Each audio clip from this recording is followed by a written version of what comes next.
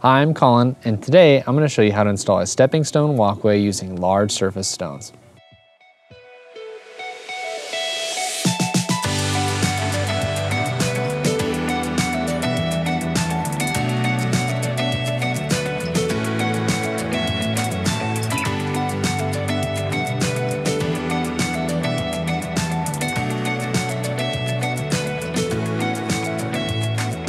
Step one for any project is going to be design.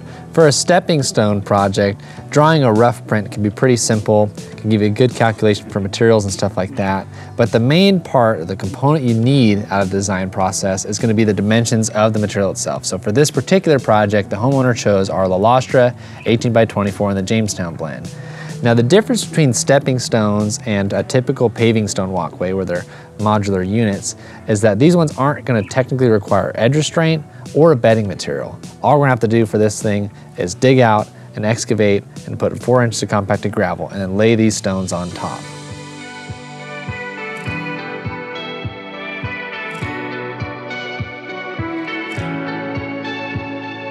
Step 2 is layout.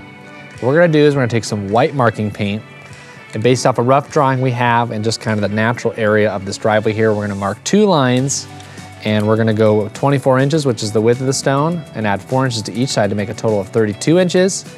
The specific area here, the driveway, has a little bit of a straight edge with an angle and then a curve.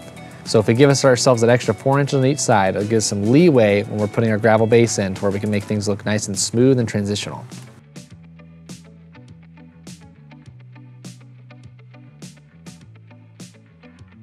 We've marked out all the lines for our walkway, so now we can move on to step 3, which is excavate.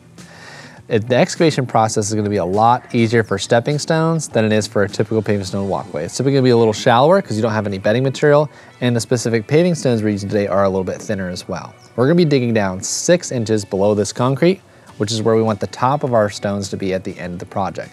That's going to accommodate 4 inches of compacted gravel and then our 2-inch stepping stone.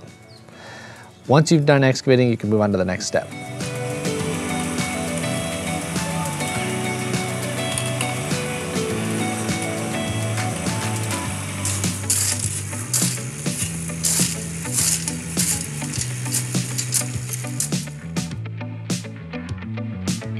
We've excavated for our 6 inches, so now we can move on to step 4, which is gravel base. We're going to be putting in 4 inches of compacted 3/4 minus, and since we're using the concrete as our reference point, we just want to bring it up to about 2 inches below that concrete to accommodate the 2-inch paver that we're going to set in there after we're all done with the base.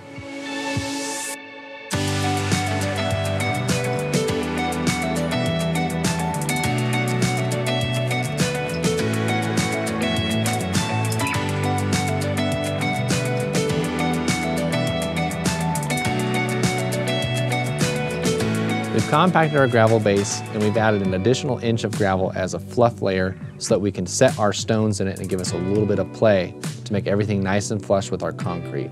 We're starting here up against the entrance because we wanted it straight with our concrete. After that, we'll make sure we space everything with a 2x4 for both the stones and up against the concrete for the driveway. We're just going to set these flush with the concrete using a level. It doesn't have to be level, just flat. Just set it with your concrete, and then just tap it where it needs to be. And again, that'll be our reference throughout all these stepping stones with our driveway to make everything look nice and consistent.